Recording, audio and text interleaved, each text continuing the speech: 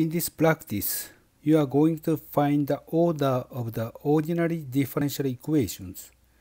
Determine whether the equation is linear or nonlinear.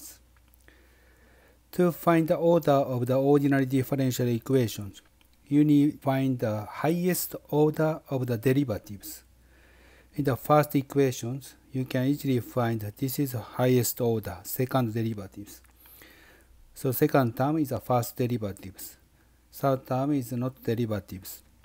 So order of the differential equations of the first equation is order becomes 2. Because the highest order of the derivative is 2. And the second equations, the first term is the third derivatives. So order becomes 3. Then we need to determine whether the equation is linear or nonlinear. If you look at the first equations, dependent variables is x. Independent variables is t. So if you find the product of the dependent variables and derivative of the dependent variables, it becomes nonlinear. But in the first equations, you can find no product of the dependent variables, so this is linear. This equation is a linear equations. In the second equations, dependent variables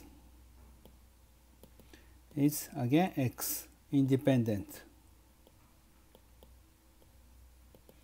variables t.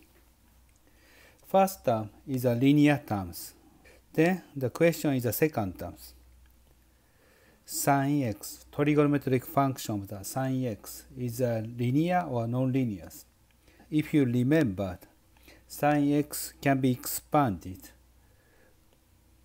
x minus 1 over 3 factorials x cube plus 1 over factorial 5 x to the fifth plus blah blah blah blah using the Taylor series expansions.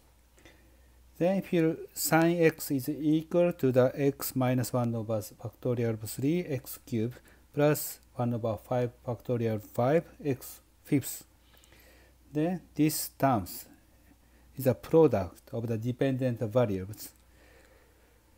So this second equation becomes nonlinear.